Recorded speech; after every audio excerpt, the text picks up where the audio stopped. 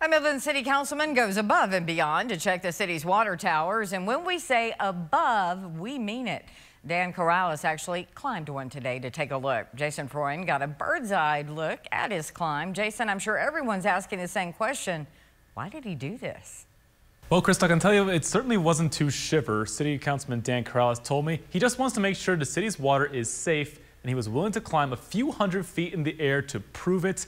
We actually got a front row seat to him climbing up this tower.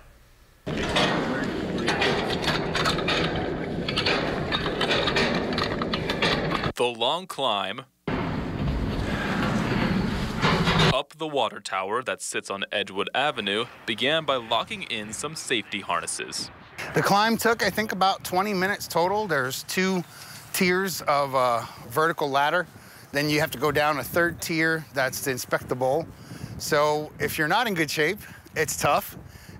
It's cold today, and the higher you get up there because of the wind, it gets a little chilly, but it was fun. Corrales and City Director of Utilities, Chris Crago, made the climb up today to make sure this water tower and what's inside it are in top shape heading into 2023. To get a better idea of where do we store all that water. This particular tank stores 1 million gallons of water, and we have to get up there and inspect it every year. If you notice, it's made out of metal, it corrodes, so we have to make sure it's coated. We also have equipment up there that tells us how much water's in it, whether they need to pump more in or not. While the towers are inspected once a year, the actual water is tested almost daily.